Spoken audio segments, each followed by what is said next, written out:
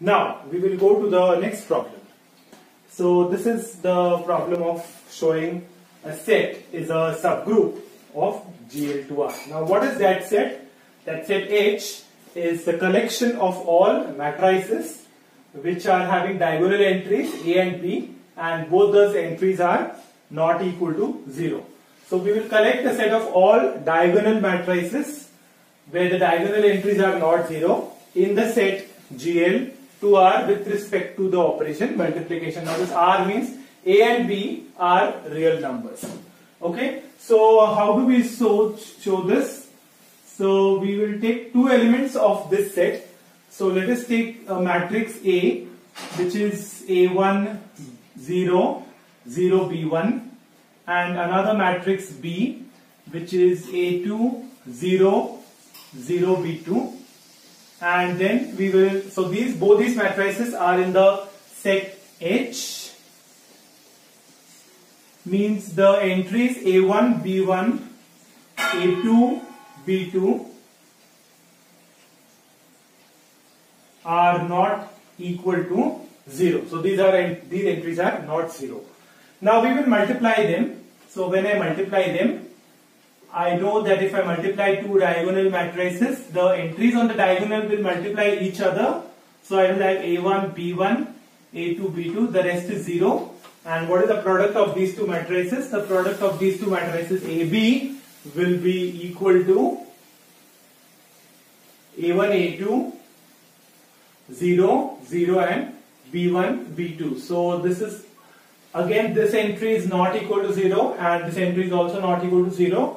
Therefore this multiplication of matrices A into B actually belongs to H.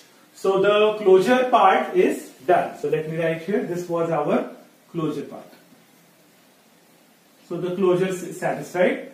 Now for showing a subgroup, we did not check the associativity because we have a theorem. So we will directly check the identity. So does the identity exist? So what is the identity of this particular group? Clearly we know that identity matrix, which is 1 0 0 1, this belongs to H because A into any identity matrix will be again equal to A. So this identity will work for us. Then the third is the inverse. Now what is the inverse of a matrix of the form A0 0 B, where A and B are not equal to 0? So clearly the inverse of this matrix is 1 over A 0 0 1 over B, because A into A inverse will be equal to exactly the identity matrix. So the inverse matrix also is a matrix of set H, because 1 upon A and 1 upon B are well defined, A and B are not 0, and this is also a diagonal matrix. This is also a diagonal matrix. The product is also a diagonal matrix.